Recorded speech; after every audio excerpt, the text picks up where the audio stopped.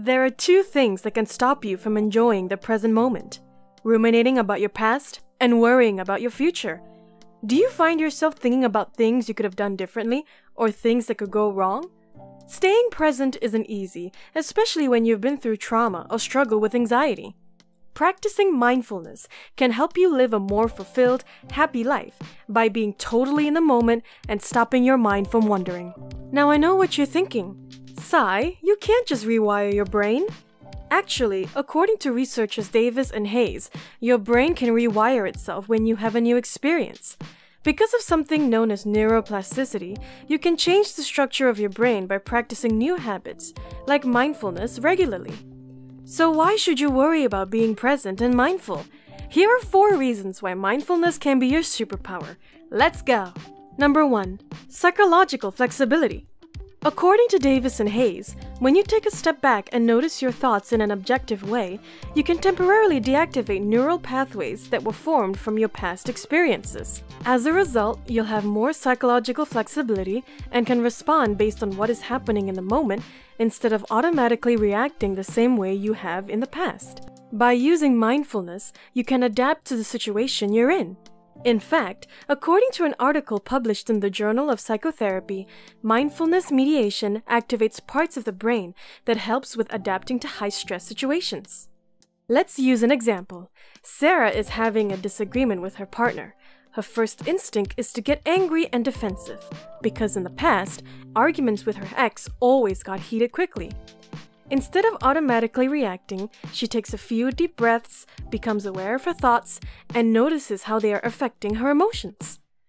She brings her attention back to her partner to focus on what they're saying. This time, Sarah listens intently and responds calmly. Because Sarah is practicing mindfulness, she can communicate better, remain present, and regulate her emotions.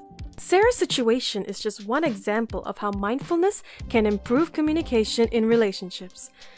According to an article published in the academic journal Psychotherapy, people who scored higher in mindfulness are more satisfied with their relationships, better at dealing with conflict, and more empathetic.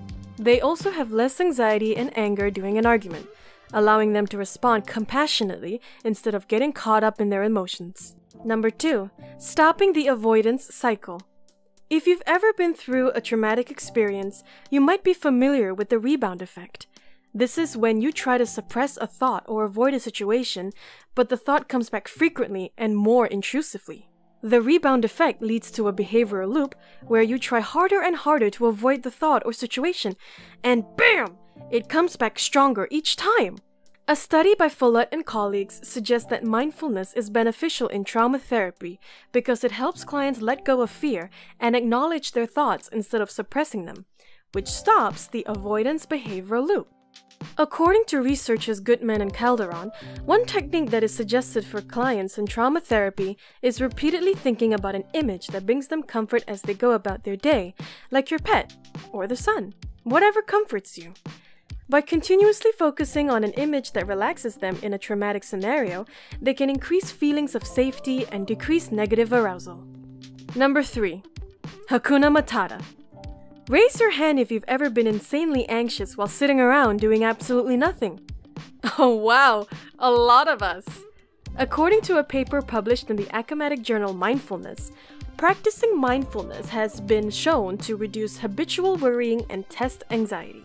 There are 2 main characteristics of mindfulness: accepting and observing the thought without judgment and redirecting your attention from the thoughts. When we practice mindfulness, it can address habitual worrying by stopping thoughts about the past or future, which leaves us in the present. James is sitting at his desk about to take an exam. He's feeling extremely nervous and has all sorts of anxious thoughts running through his mind. What if I fail? I won't get a good mark in this course. I won't be able to get into the college I want, and I'll never be able to have a successful career. He notices these thoughts and decides to do a mindfulness exercise from psychologist Dr. Lillian Najad called Thoughts as Clouds in the Sky. He imagines all his negative thoughts as clouds floating in the sky, just passing by. He doesn't react or judge them at all. He just observes them and accepts that they are there without believing them or taking them to heart. He doesn't try to control or change them. He puts a distance between himself and his anxious thoughts instead of trying to identify with them. Then, he focuses on his immediate surroundings, the desk in front of him, the feeling of his chair against his back, and the sound of his classmates talking. After a few moments, James feels relaxed, present, and ready to tackle the exam. Could this technique help you in an anxious situation in your life? Let us know in the comments. Number 4. Mindful relating in relationships. Have you ever had a partner do something that, in your opinion, is weird? Sai had a partner that would keep their batteries in the fridge.